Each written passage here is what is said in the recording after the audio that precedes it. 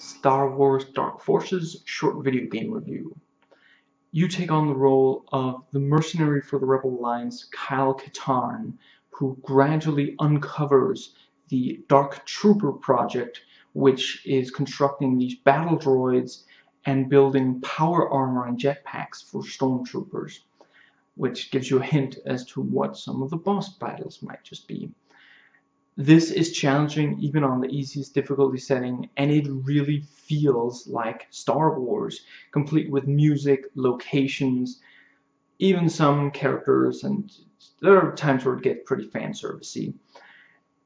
It plays somewhat like Doom, albeit there are several features that were uncommon to the first-person shooters of this time, including looking up and down, which you do with keys on the keyboard, but which is actually, once you get used to it, fairly comfortable.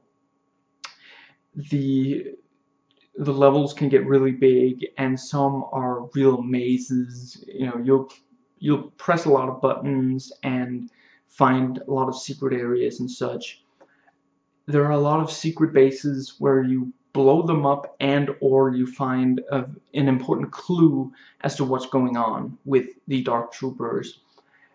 The game also features, in addition to the 10 weapons and the 20 enemy types, it has some aspects which are not specifically for combat, including your headlamp and infrared goggles, which are really useful for seeing in the dark, and there are a number of dark areas, and yeah, a couple of others, and you'll want to save the batteries for those. The levels tend to be really cool and memorable and very varied as well.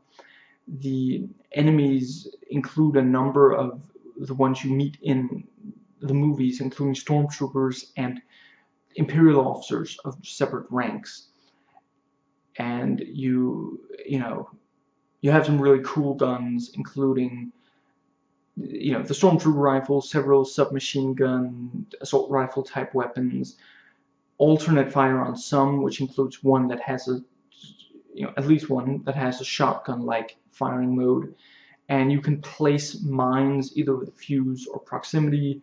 The same goes for thermal detonators, either blowing up on contact or thrown with a short fuse.